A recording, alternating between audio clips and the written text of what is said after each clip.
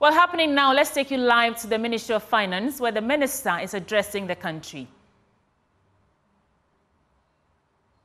Honorable Dr. Alex Ampavin, who is Deputy Minister for Finance. Honorable Alex and I share a lot in common. We both work in the CSO space. We both done work in the area of taxes, resource taxation. He's a fiscal tax expert, and so he's bringing a lot of knowledge and value to the work of the Ministry of Finance. So Honorable Alex Ampavin, Dr. Alex Ampavin, is Deputy Minister for Finance. And indeed, Honorable Abra has already drew my attention this morning that because you are all doctors, I have to find a way to also become a doctor. The second Deputy Minister, who is not with us, is traveled for official duty, is Honorable Dr. Stephen Amwa, MP for Insurance. He is also well known to me. We've known each other from the youth of the party. We did things together in the past, in TESCON and, other party-related activities. And so the chemistry is there. We're going to work closely together to deliver on our mandate. The Chief Director of the Ministry of Finance, the indefatigable Eva Mens, the directors and staff of the Ministry of Finance, and of course, our media friends, my brothers and sisters from the media community. I acknowledge you and I thank you for your hard work, for the great. But for you, there will not be government, because government is about the governed, and those who are governed, right? And you constitute a very important link between the two sides of the equation. And this is why we will continue to cherish and appreciate the work.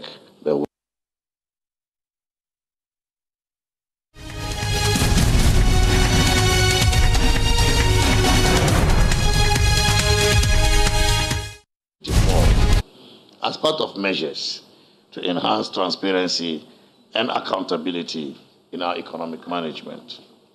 In today's briefing, we'll update you on the implementation of the IMF-supported PCPEC, the progress made towards completing the external debt restructuring program, and the status of implementation of the SME Growth and Opportunity Program, a new initiative the ministry is pursuing. We will also take the opportunity to provide an update on the performance of the economy for the first quarter of this year. In the first edition of this series, which was presented on 26 March 2024, I indicated that as part of measures to pursue an inclusive approach to economic management, we will institute, among others, a joint economic roundtable with the academia to discuss topical economic issues and to bring the expertise of academia to bear on policy making. A Ghana Development Forum to bring various stakeholders together to discuss and build consensus on key interventions such as the IMF program and the debt restructuring program, among others. Then a monthly update on the state of the economy. Ladies and gentlemen, I'm glad to inform you that we have made significant progress in these inclusive initiatives. The monthly press briefing on the economy has now come to stay, as this is the third of such updates. We have begun work on the Joint Economic Roundtable with the University of Ghana and have adopted a concept note for the roundtable. We have also drafted an MOU on the subject to be signed by the parties shortly. We have programmed our first roundtable to take place in June 2024. We also have programmed to hold the Ghana Development Forum in July 2024. Others have proposed that we call it the National Economic Summit. We are discussing what name we will use eventually. But what is important is that it will be a platform, a great platform, to bring all stakeholders in the management of our economy. We sit here, but we do not claim monopoly over the ideas, all the ideas that we need to manage our economy. And therefore, we'll provide that platform to build consensus on some of the major policies we are implementing as a government. Ladies and gentlemen, you recall that in my first monthly press update to you on 26 March 2024, I indicated again that one of the priorities of government for the rest of 2024 and beyond is to stay the course on the implementation of the IMF program. I also notified you that Ghana will be hosting an IMF mission from the 2nd to the 12th of April 2024 to undertake the second review of the program, following the approval of the program in May 2023 and the completion of the first review of the program in January 2024, both of which resulted in a total disbursement of $1.2 billion. Ladies and gentlemen, the second review mission by the IMF staff was successfully concluded on 13th April 2024, enabling Ghana to reach a staff-level agreement on the second review with the IMF staff. With the staff-level agreement now secured, it is expected that the executive board of the fund will sit on Ghana's second review for consideration and approval sometime in June to unlock the third tranche of $360 million, which will bring the total disbursements to $1.56 billion United States dollars. The second review mission, which was conducted, would end December 2023 as the test date, was based on key performance indicators, including 6 quantitative performance criteria, 3 indicative targets, and 1 structural benchmark that were due at the end of December 2023, as well as 4 structural benchmarks due at the end of March 2024. The fund assessed Ghana's performance under the second review as very strong, as most of the quantitative performance criteria and the indicative targets adjudged by the fund staff were met. In addition, Ghana satisfied all 5 but 1 structural benchmark due by end December 2023 and end March 2024. The assessment also shows great strides in our social protection interventions to mitigate the cost of adjustment on the poor and the vulnerable. What this means in simple language, ladies and gentlemen, is that at the end of 2023, we achieved the following targets under the program, subject to the approval of the IMF Executive Board in June. Minimum net international reserves, cumulative change of $988.2 million, 0 central bank borrowing, a ceiling cumulative of 4.3 billion Ghana cedis for the primary deficit on commitment basis, 0 accumulation of external debt payments, a non-concessional borrowing limit of $66.2 million in present value terms, and 0 collateralized borrowing by the central government and state-owned enterprises. In addition, at the end of December 2023, Ghana achieved the following indicative targets: a minimum of 114.19 billion Ghana cedis for non-oil public revenue, and a minimum of 4.07 billion Ghana cedis in social spending.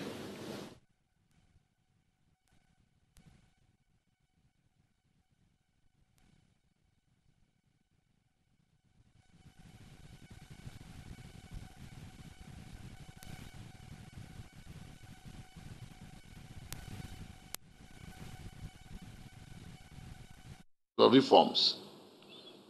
We've expanded the give mix infrastructure to include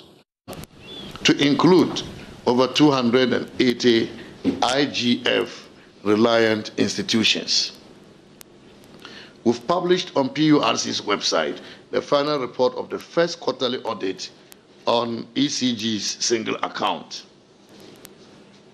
The Bank of Ghana and the Ministry of Finance have designed and will soon begin the implementation of a credible, comprehensive, and cost-effective plan that seeks to address NIB's challenges, the National Investment Bank. And we've developed a centralized inventory of all ongoing and planned public investment projects that have been approved by Cabinet. Ladies and gentlemen, the positive results of the first and second review of the implementation of the IMF program testify that we are achieving the program's objective of restoring macroeconomic stability and debt sustainability, building resilience through the implementation of strong and wide-ranging structural reforms, and laying the foundations for stronger and more inclusive growth, whilst protecting the poor and the vulnerable. We are now seeing signs of macro stability and economic recovery, and I am confident to say that the recovery has been strong. It has been strong, and we will pursue all the policies that are necessary to sustain the gains we have made. This is exemplified by the following data I wish to provide. Growth turned out to be more resilient and robust in 2023 than initially programmed, as GDP grew by 2.9% compared to the original projection of 1.5% and the revised projection of 2.3%. We expect growth to continue its upward trajectory to average 5% in the medium term as we implement our growth strategy under the PCPEG, supported by the revival of Ghana's industrialization drive, modernization of agriculture with a focus on value addition to create economic and employment opportunities, as well as SME growth and financing. Inflation is declining. Headline inflation declined by 31 percentage points from 54.1% at the end of 2022 to 23.2% at the end of December 2023. This was before inflation inched up slightly to 25.8% in March 2024, due largely to base effect, but we have seen it trending downward again. The downward trend is expected to continue over the medium-term horizon, with inflation returning to the target band of 8 plus or minus 2% by 2025. This will be largely achieved because of the fiscal consolidation efforts of government, tight monetary policy, exchange rate stability, as well as improved food production, local food production. Gross international reserves is also improving and now stands at $6.2 billion, covering 2.7 months of import cover at the end of February 2024, compared to $5.9 billion in the corresponding period of 2022.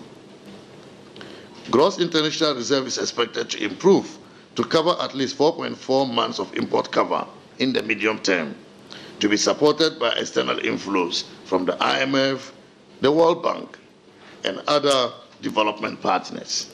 The government's Gold for Oil program, the BOG's Gold for Reserve program, as well as the cocoa syndicated funds. But for recent pressures we are seeing on the exchange rate movement, ladies and gentlemen, the exchange rate has been largely stabilized over some time, with the depreciation of the Cedi against the US dollar halving from 54.2% at the end of November 2022 to 27.8% at the end of December 2023. The Cedi stability has continued into 2024 with a cumulative depreciation of 14.2% as of May 20th, 2024, compared to 20.7% recorded in the same period in 2023. And therefore, people may see the cedi depreciating fast recently. If you compare the depreciation year to date, from January to date, the cedi has depreciated by about 14.2%. Same time last year, it depreciated by 20.7%. So on that, comparative basis, we are safe to conclude that the cedi is still strong, very strong. We expect the stability to improve into the medium term as we complete debt restructuring, as we make progress on fiscal consolidation, and as we improve on our reserves over the medium term.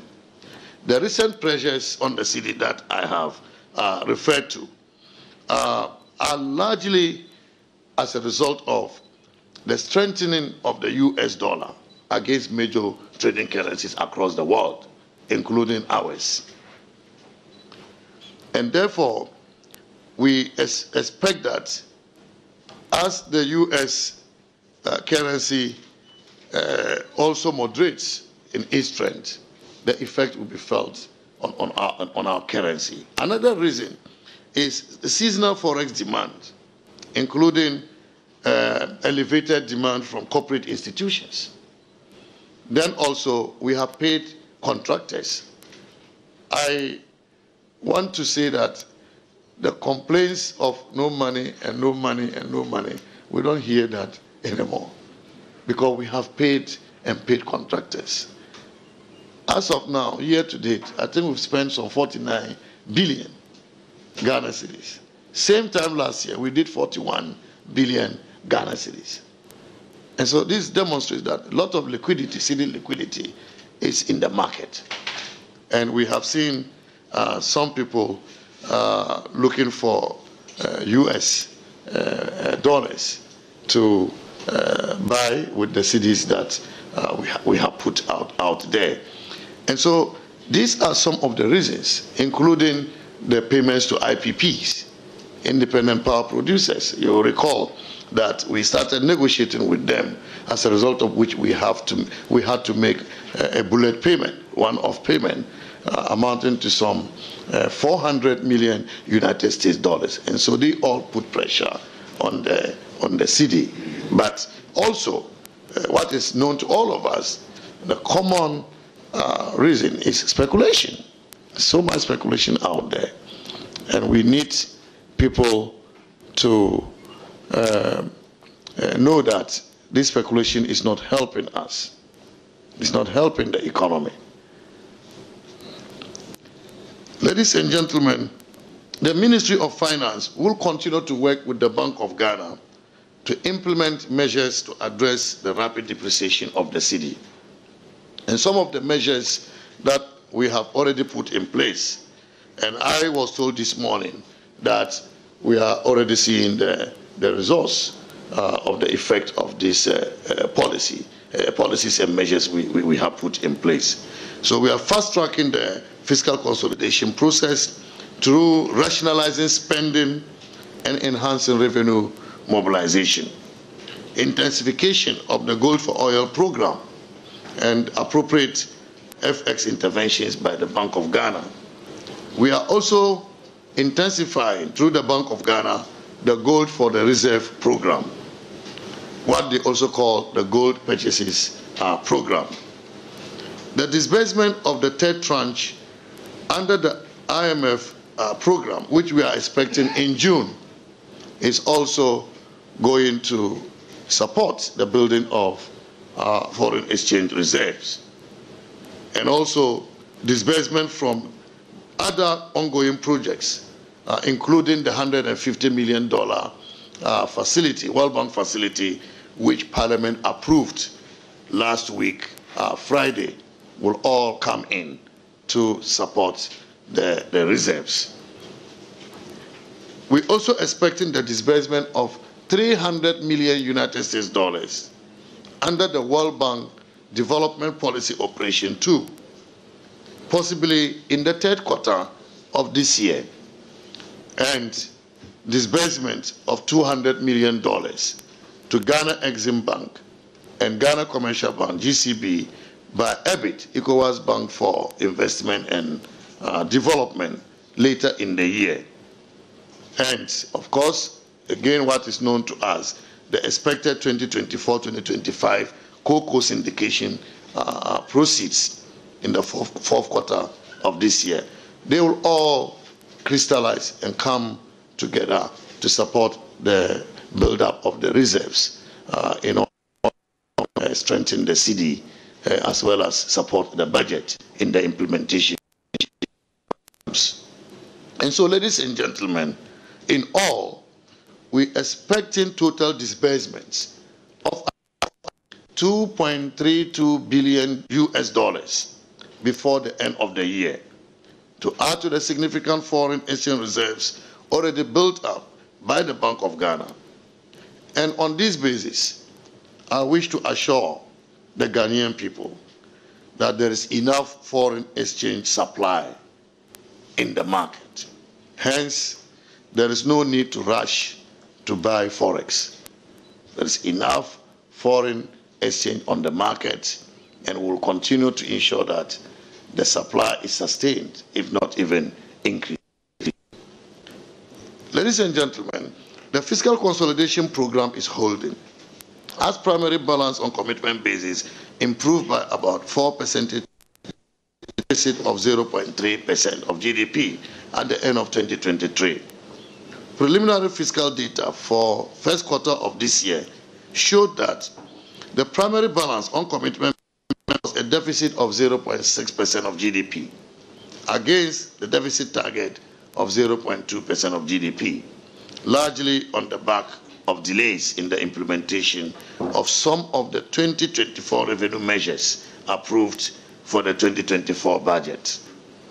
We plan to fast-track revenue mobilization in subsequent to enable us to achieve our primary balance target of a surplus of 0.5% in 2024 and 1.5% of GDP in the 2025-2028 period.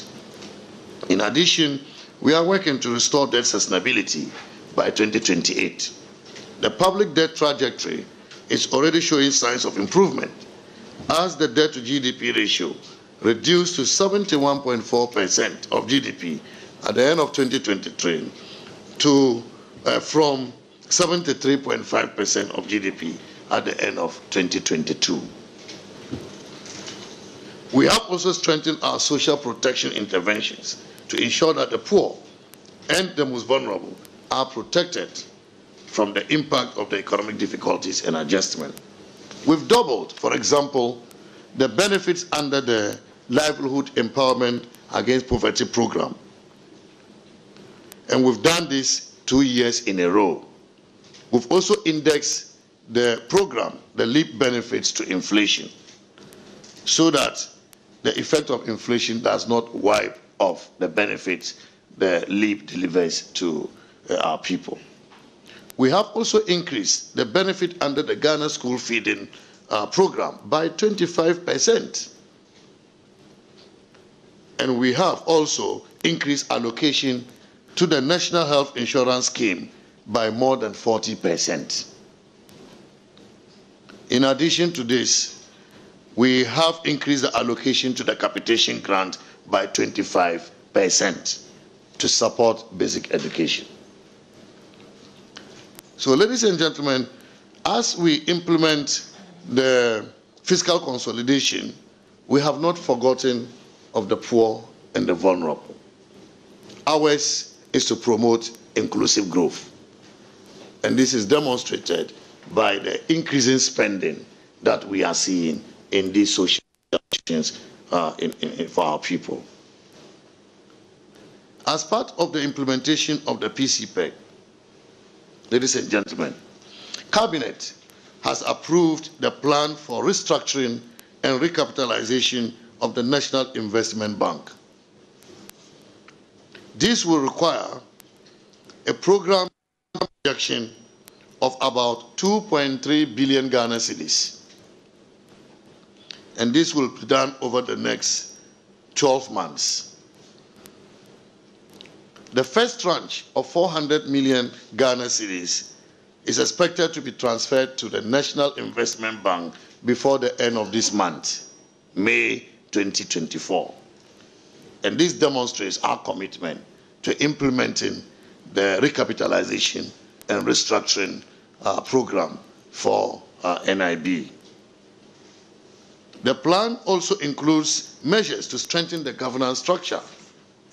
Government has intervened in NIB in the past, and therefore this time around, this intervention, the capital intervention, is going to be backed by governance reforms in NIB in order to assure us and the people of Ghana that their money, your money that we are putting into NIB will be managed and managed well. Some of the governance reforms will include strengthening the structure and operational efficiency of the bank, enhance supervision, and also to improve risk management to sustain the financial viability of the bank. We will continue to implement strong and ambitious structural reforms in other areas of public resource or public financial management, including tax policy, revenue administration, and other relevant reforms that will support the structural strengthening of our economy, as well as helping to address structural weaknesses and to enhance our resilience to shocks. Ladies and gentlemen, we are making remarkable progress towards restoration of macroeconomic stability and economic recovery.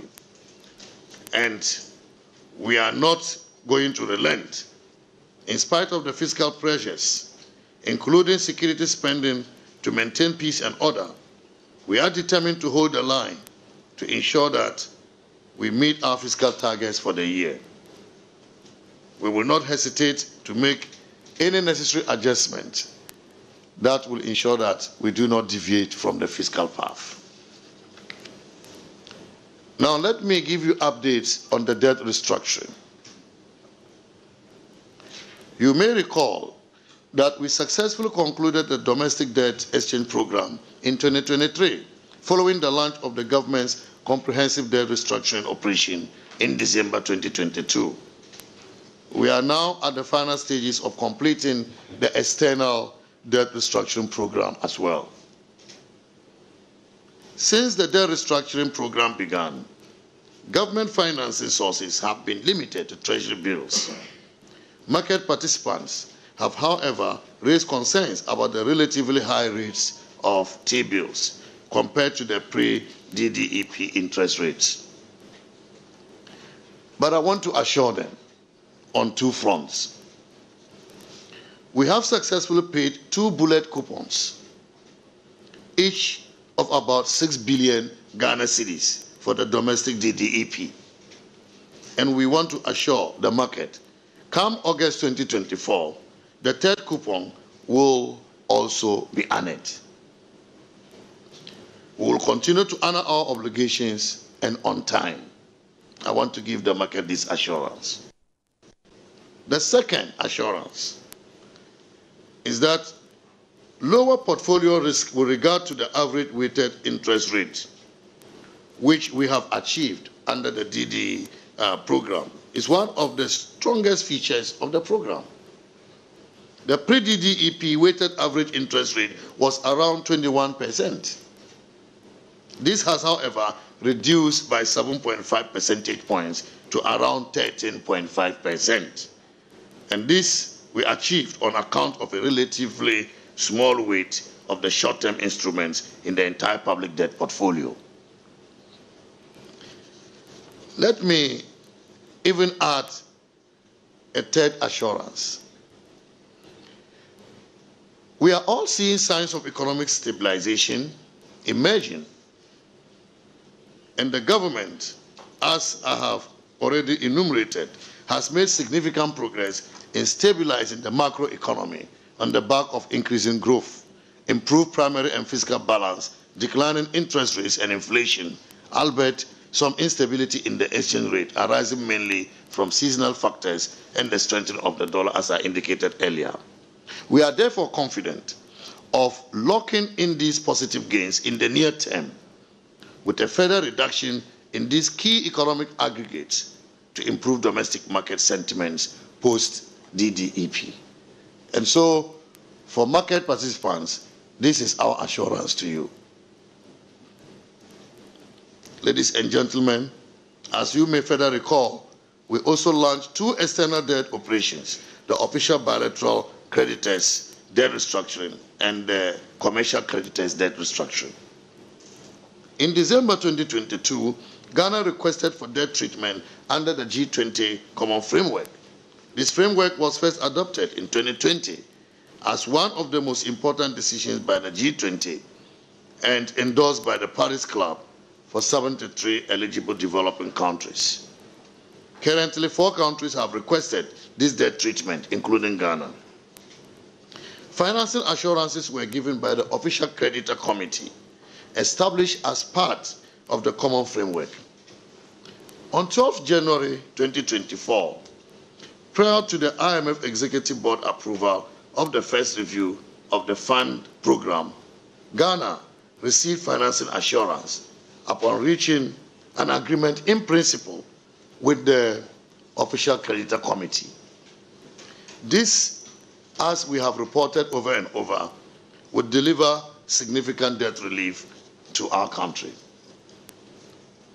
But I'm happy, ladies and gentlemen, to announce that we have moved beyond agreement in principle.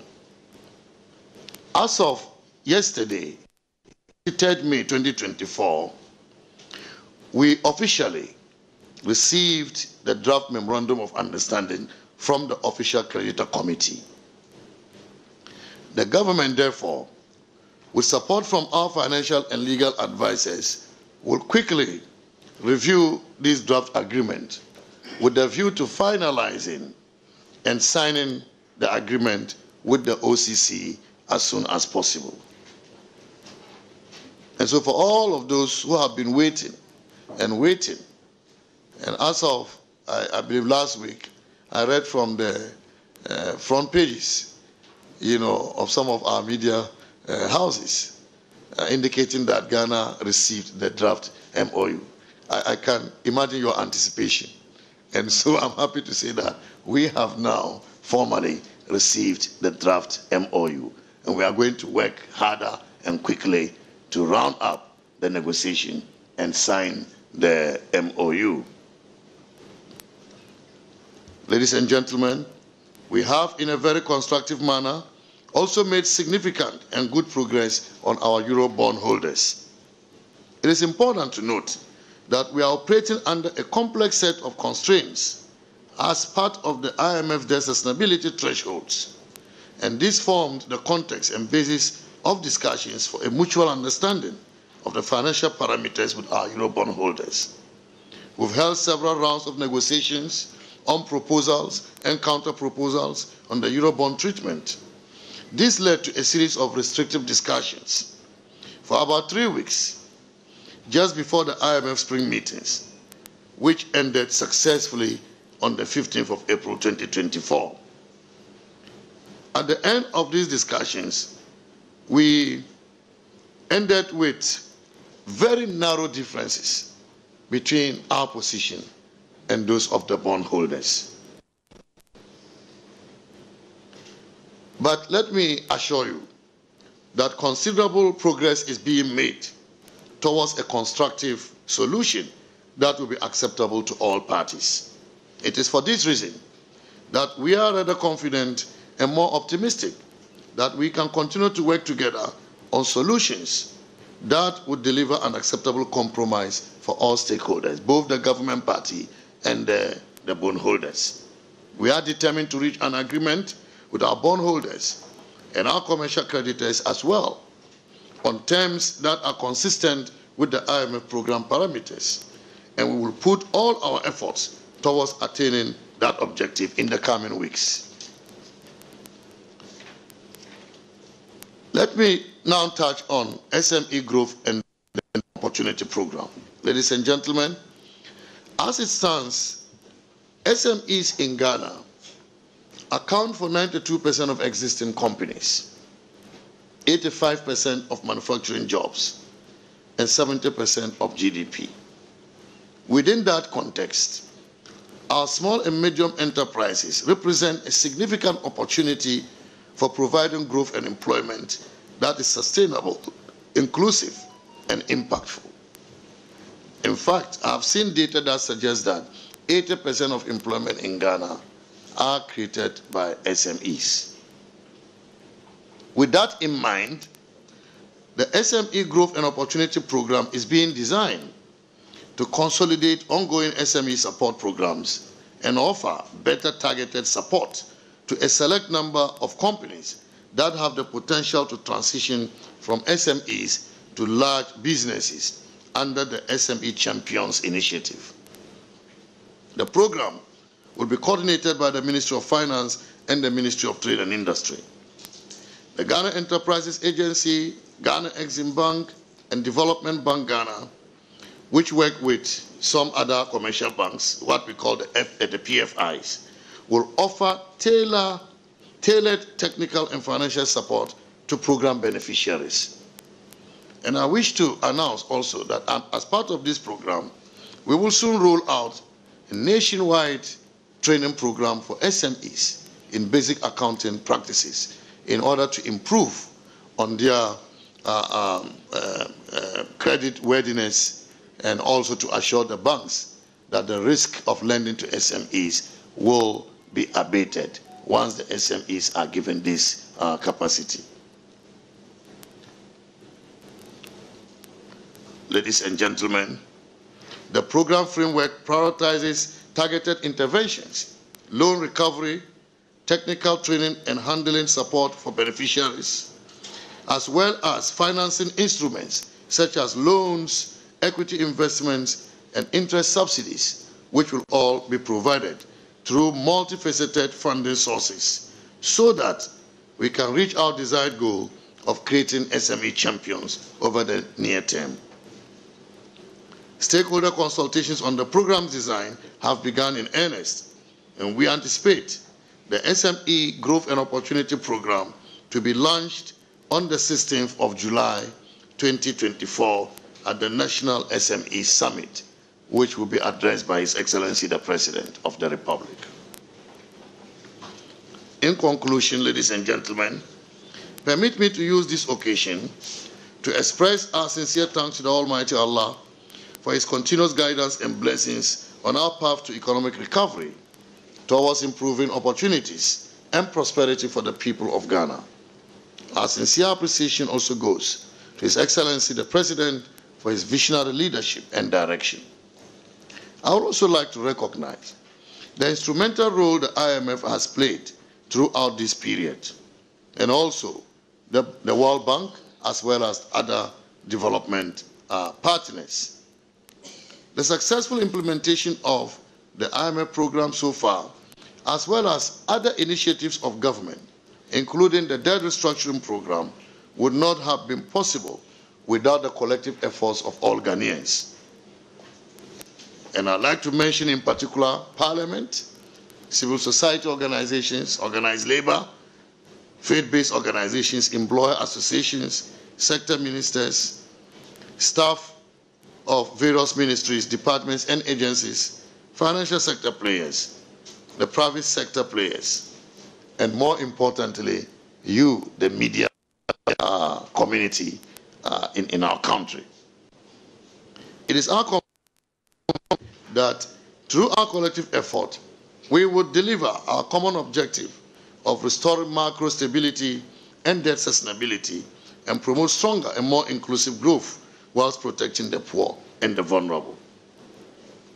The medium term is bright, ladies and gentlemen, and we can all, as stakeholders, work together to continue to achieve the gains that we are making and put our economy on the path to sustained growth and development. We want to increase growth from the current 2.9% to 5% in the medium term. We want to reduce inflation from the current 25% to 8 plus or minus 2% by 2025. we want to improve the balance at the primary balance on commitment basis from a deficit of 0.3% of GDP in 2023 to a surplus of 1.5% by 2025. We want to increase the tax to GDP ratio from the current 14% to 18% in the medium term. We will fully restore debt sustainability by 2028. And we will continue to improve on gross international reserves to cover not less than 4.5 months of import cover in the medium term.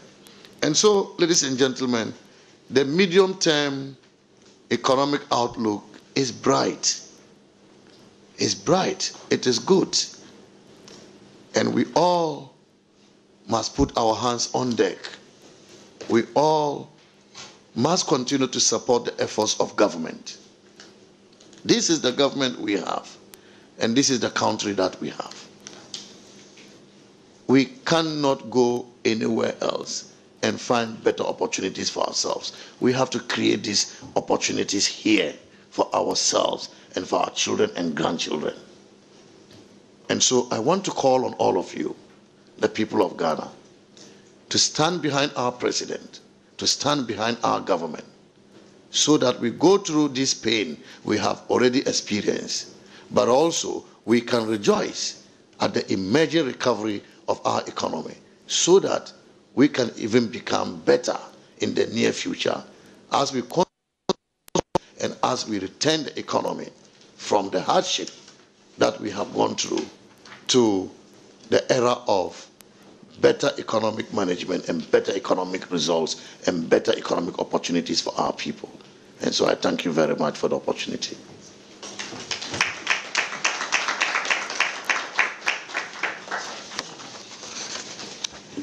Honorable Minister, thank you so much for the insightful and inspiring presentation. And it's quite loaded, but for the benefit of our listeners and viewers who have joined us from home and from their offices, and for our friends from the media who are here, there are so many things that Honorable Minister mentioned, but I have 6 key points as highlighted in the presentation. First of all, we have Honorable Minister's assurance that when it comes to the IMF-supported PCPEC program, Ghana will stay the course, and they will make sure that we have a successful implementation of the program. On the Cedi, Honorable Minister has also mentioned that there is no cause for panic, there is no cause for speculation, there is enough forex in the space. If you need currencies, you will get it. There is no need to say, let me go and change all my money and hide it. Minister has taken us through key interventions that government is putting in place to ensure that the Cedi remains strong, including building reserves. Minister assured us that beyond the BOG's reserves, the country is also expecting that before the year ends, a total disbursement of about $2.23 billion from various sources, including the World Bank, the Cocoa Syndication, and EBID will come into the system to continue to strengthen the Cedi. On the third point, Minister outlined government's interventions towards the protection of the poor and mentioned that allocation to the key social protection programs have been increased. Allocation to LEAP has doubled, school feeding program allocation up by 25%, increased allocation to NHIS by 4%, allocation to the capitation grant to 25%. On the challenges faced by NIB, Minister has assured us that government is going to inject a total of 2.3 billion Ghana cedis to recapitalize NIB. And with that, Minister also assured us that within the next 1 month, there will be a tranche of 400 million Ghana cedi disbursement to NIB. Also, Minister mentioned some governance reforms that they are putting in place at the bank, including structural and supervision reforms, so that the output will be more positive. On the fifth issue, Honorable Minister mentioned debt restructuring. and giving us the assurance that when it comes to expected coupon payments, we should be rest assured that the ministry will meet its obligations when they fall due. Honorable Minister mentioned that over the period, there has been 2 successful payments of coupons, 600 million Ghana cedis each paid and paid on time, and therefore when the need arises, government will be able to pay on time. Minister also announced that Government of Ghana has received a draft MOU from the official creditors, the OCCs, and government through the Ministry of Finance will work diligently to ensure that the necessary inputs and also signing takes place. Minister also gave progress on Eurobond holders, also with regards to debt exchange. Finally, the Honorable Minister mentioned the SME Growth and Opportunity Program, looking at how important SMEs are in Ghana's economic dispensation, and outline the kind of interventions that government is willing to put in place, including a nationwide capacity enhancement for our SMEs. Ladies and gentlemen, these are summaries of presentation by the Honorable Minister for Finance, Dr. Mohamed Amin Adam. If you have any question, this is the good time to ask. If you show by hand, they will bring the microphone for you to ask your questions. We can take a round for 5, and hopefully if there is time, take more. If not, I think it should be sufficient to take a first round. But before we get any hands, permit me to once again acknowledge our media partners. We have a long list of press here to cover and report. We thank you for joining us. Also picking the press briefing live as Honorable Minister speaks is GTV, Joy News, Asasi Radio, ABC News GH, and on Facebook we are streaming at Ministry of Finance and at Ministry of Information. So ladies and gentlemen, if you have a question, show by hand. Okay. I saw another hand at the back. Okay, so we'll take 1, 2. If there are any hands, please, this is the best time to. Okay, there are 2 more. So let's start from here. 1, 2, and then we'll do 3 and 4. Yes. Hello, good morning. Good morning. Good morning. Thank you, Mr. Minister. My name is Manoya. I work at Asasi Radio.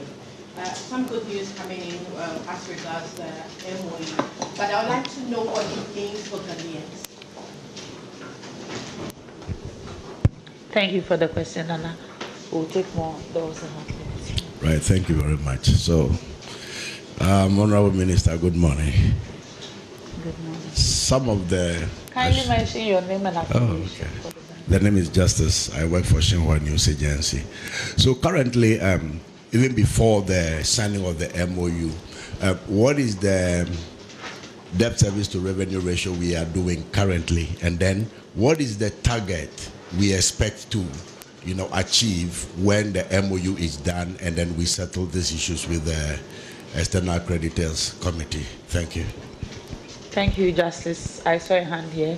About 2 hands here. Okay, go ahead. Okay, please go ahead, and we'll take the 2. Right. So my is on this. The minister made mention of the fact that the free fall of the CDs actually due to payment and also but somewhere last week the minority also was saying. Can you start again? I didn't hear you. So I'm saying mine is on the free fall of the CDs. In your statement, what you said was due to the fact, it's partly due to the payment made for contractors and the IPBs.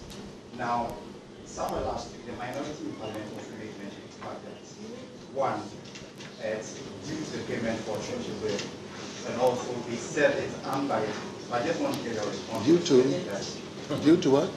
The payment for treasury bill, and also the payments are not being completed. Okay, I believe the Honorable Minister will respond when we are done. Yes, okay. Echo your name and affiliation, please. My name is Echo. I correspond from here. Honorable, you stated that the economy performed better than anticipated, and you noted how we almost doubled the initial GDP target. for 2023. Would that have any effect on the DSA that is being prepared by the IMF? And would a better than anticipated group improve your chances of securing your deal with your bond holders? Thank you for the question, Echo. Okay. If you heard me now, give me a second. Yes. Minister, we are taking the last one just so that you can go for the meeting. So we take the last question, please. Graphic. Okay. I just wanted to ask. Please name and affiliation, please. Emmanuel Bruce Graphic. Updates on the implementation of the EVAT system by the GRA. The GRA has indicated that it intends to onboard about 600 businesses by June, and June is just some few weeks ago. So I want to find out if the minister has updates of how many businesses have been onboarded so far, and then why some major retail outlets are still yet to be onboarded on this EVAT system. Thank you so much for the questions. Honorable Minister.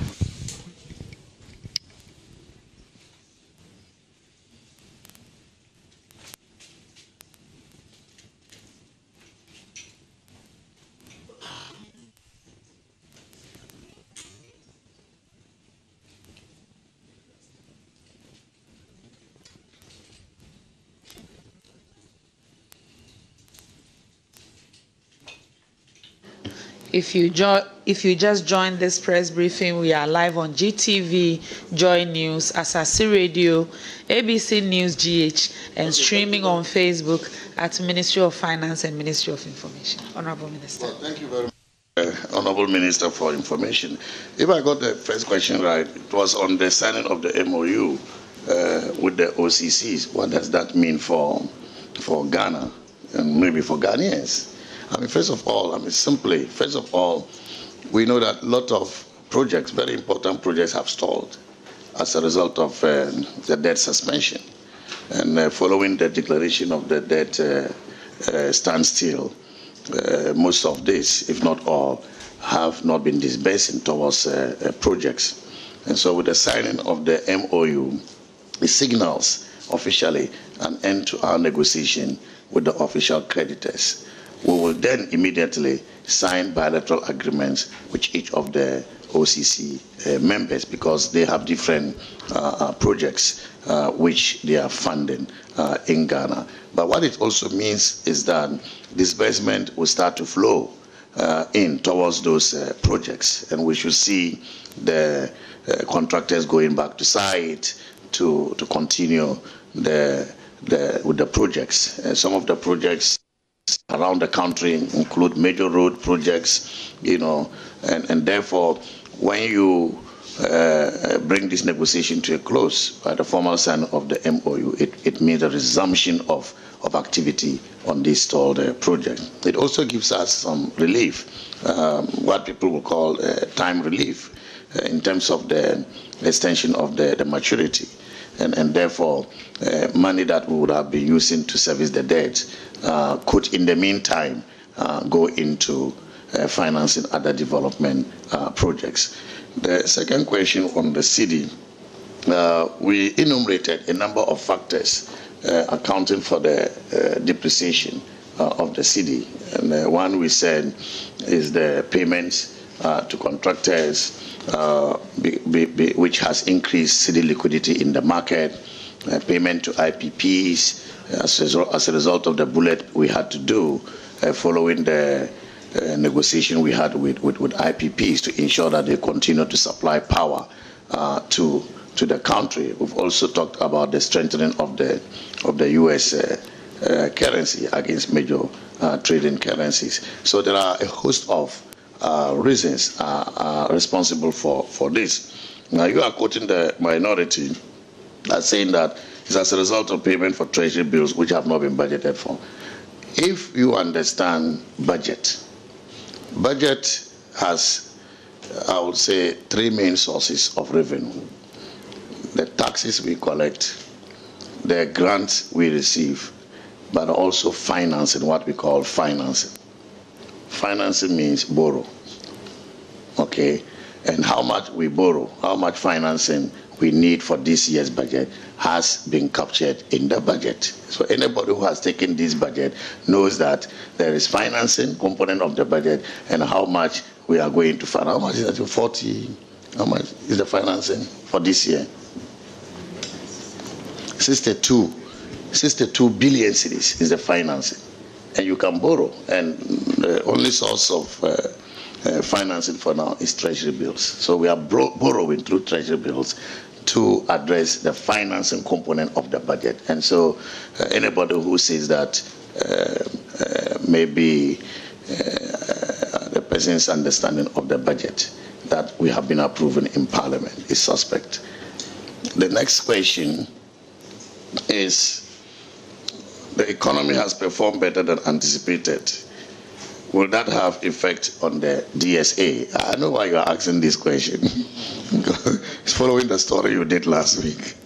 You know, yes, but I mean, I can tell you that yes, once the economy improves, your growth increases more than your target, and then other fundamentals of the economy are changing positively, it will definitely have effect on your DSA. But this can only be, how do I say, formally executed through a review of the DSA. Until that review, you certainly cannot go out and say that your DSA should be higher or lower. There are processes of reviewing the DSAs. And so that is what I can say on that. Your other question, whether it will improve on our chances with the bondholders, I'm not going to comment on that because we are in negotiation and I do not want to preempt some of the fundamental features of the negotiation. So I hope you understand me. The last question on EVAT, I'm going to invite the Honorable Minister of State to respond to this question. Honorable Abner.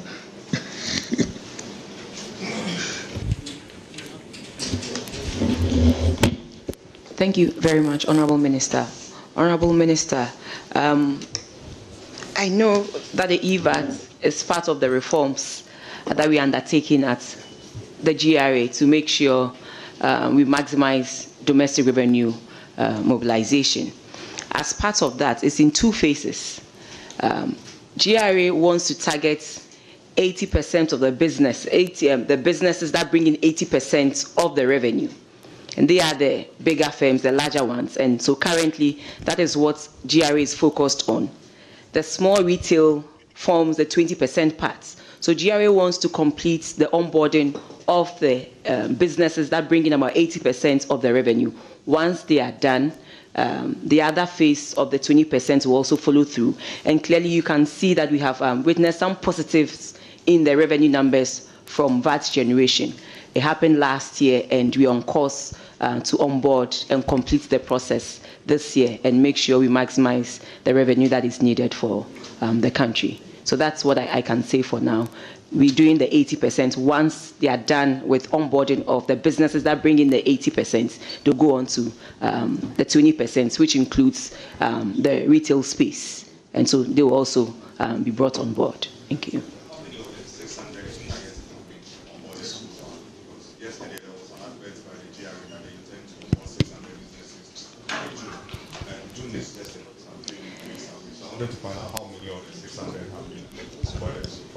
I can't give you the exact number, but that is the process. And so, and you can also, like I said, check the revenue numbers and look at the VAT components. Some have come on board, and so you have seen some improvements in the VAT collections. That alone should give you hope that once we are able to do all, we should be able to rake in more revenue and VAT for us. Thank you very much, Minister, for the opportunity.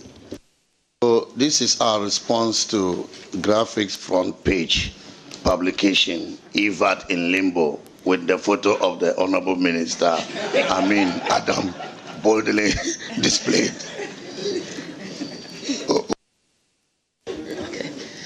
Ladies and gentlemen, so you now see that that publication was false, to say the least.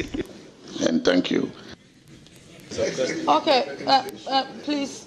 I asked how much, now that we are in paying not servicing external debt.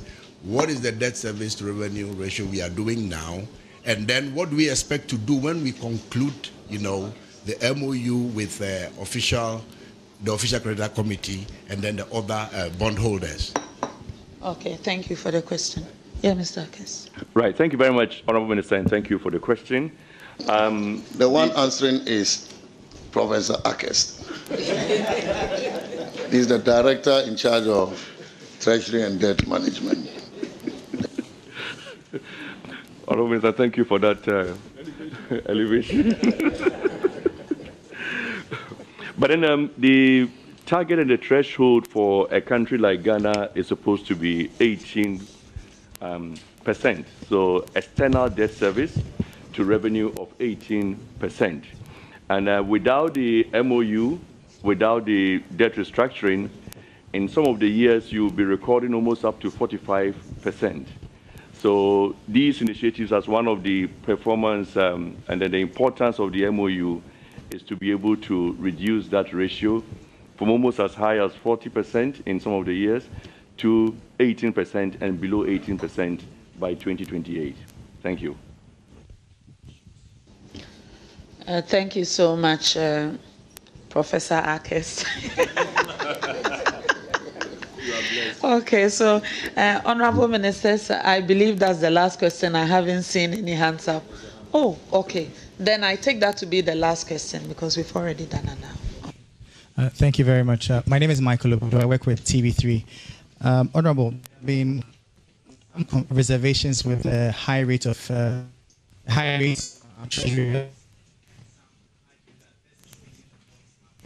on attractive. There have been suggestions a system for every treasury to also purchase a bond. Why is it so high when you have some level of monopoly over the market? Number two, also, you've mentioned some livelihood programs you've introduced, but the bottom line is fuel prices are still quite high. Fuel prices are still quite high, averaging over 14 cedis per litre in the country. What to address this particular challenge? Well, thank you very much. Professor Akes will handle the question on the T-bills.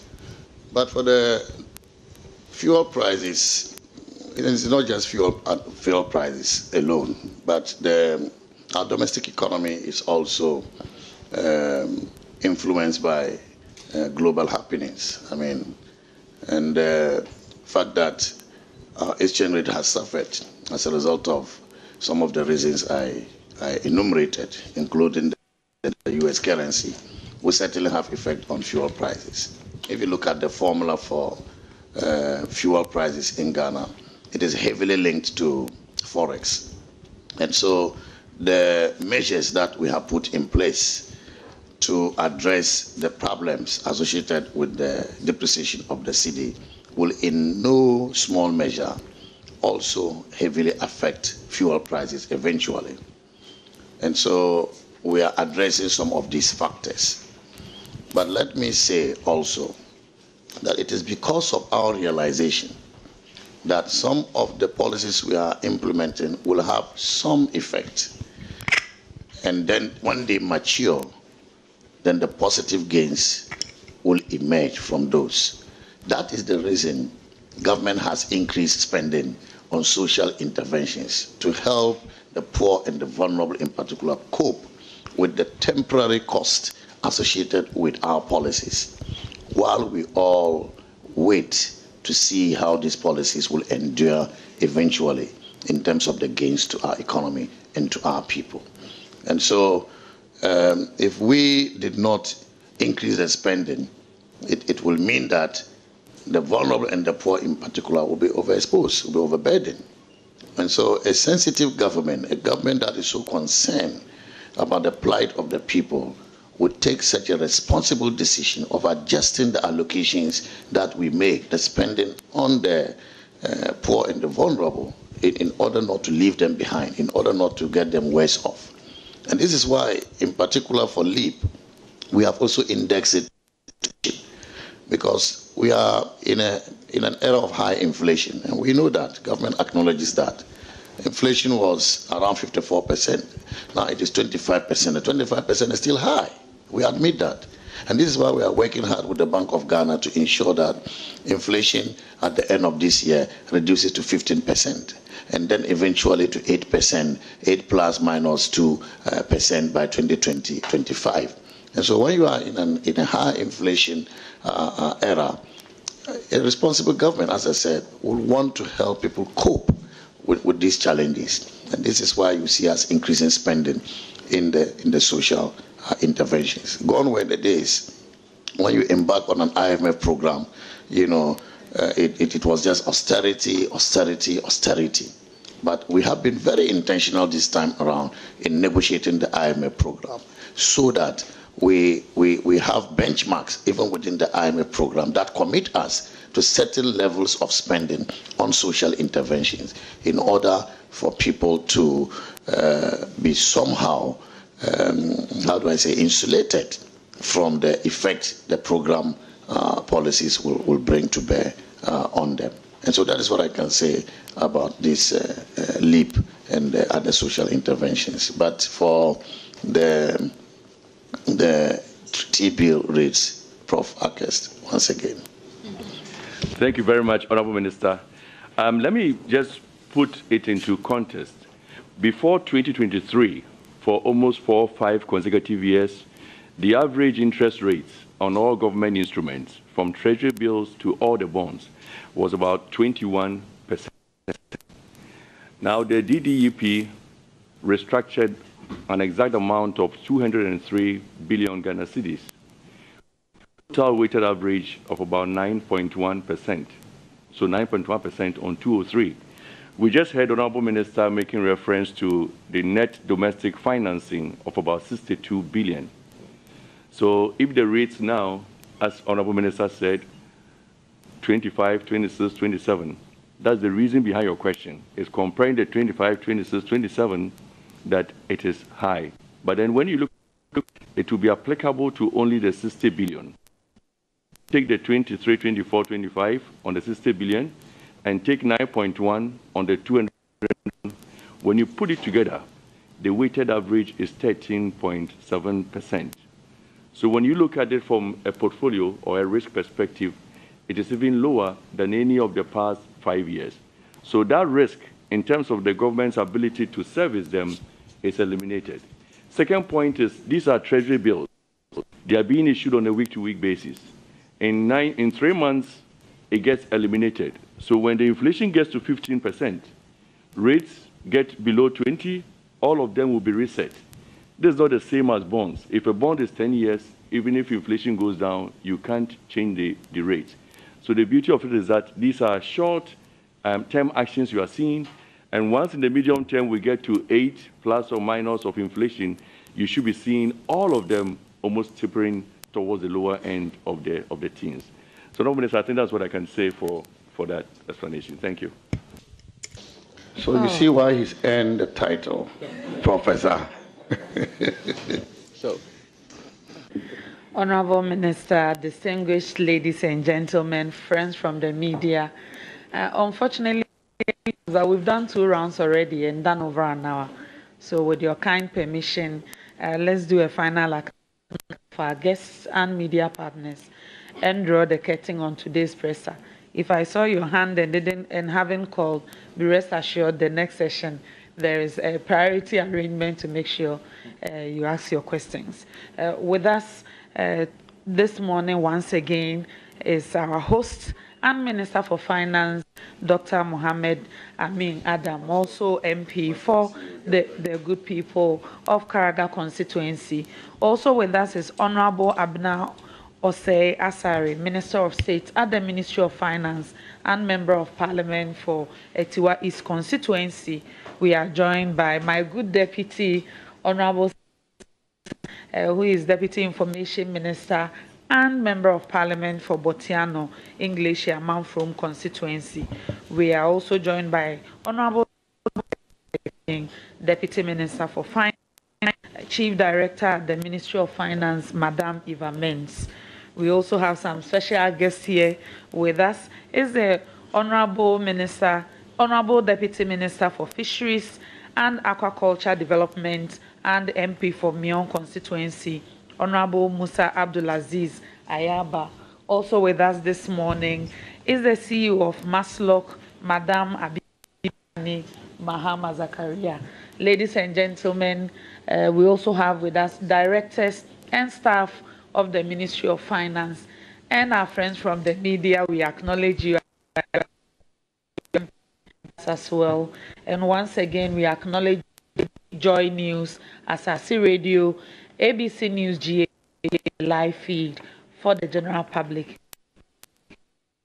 at the next session. Enjoy the rest of the day.